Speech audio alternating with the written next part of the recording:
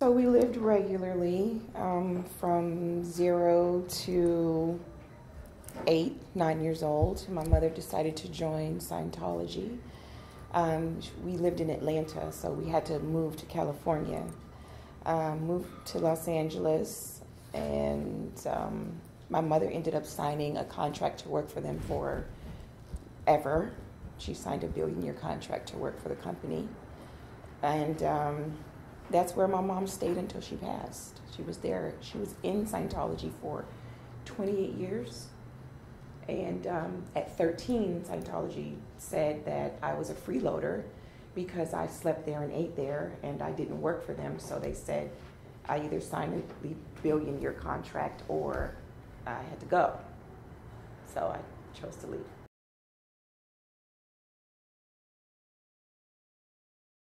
I met my father at 16 years old. The man who I thought was my dad, I found out he wasn't my dad at my sister's college graduation. She graduated from Florida State and went to the graduation. I hadn't seen the guy who I thought was my dad for, God, 8 years.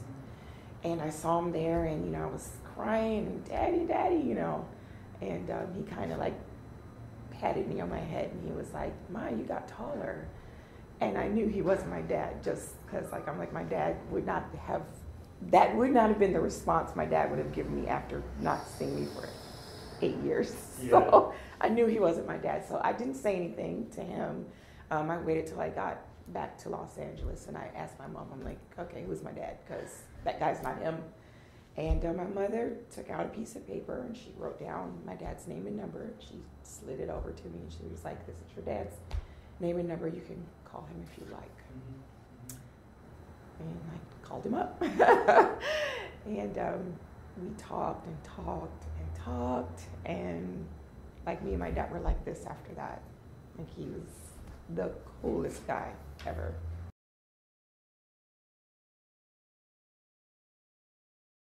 My dad's an artist. Well, he was an artist. He passed away just last May. But yeah, he made sculptures, and he had an art park called Faust Art Park, upstate New York.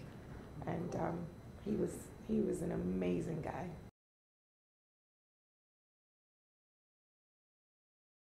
I met Stevie. He actually stepped on my foot out where I was at a party, and he like stepped on my foot. It was crazy because I was at a concert and he was performing on stage, and I thought to myself, I'm gonna meet that guy. And a week later, he steps on my foot out at a party in LA, and that's how I actually met him. Yeah. And we just connected like instantly from then. And we've had an on again, off again relationship for like what's been like 17 years now. Yeah. Yeah. We have a 5-year-old daughter.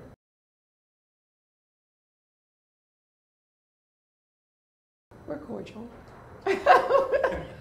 we speak. Yeah. He's a good dad to Eva.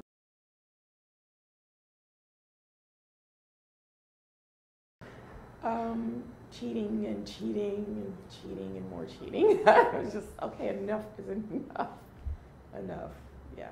He wasn't ready to, have that family settle down thing. He was still, running around doing him.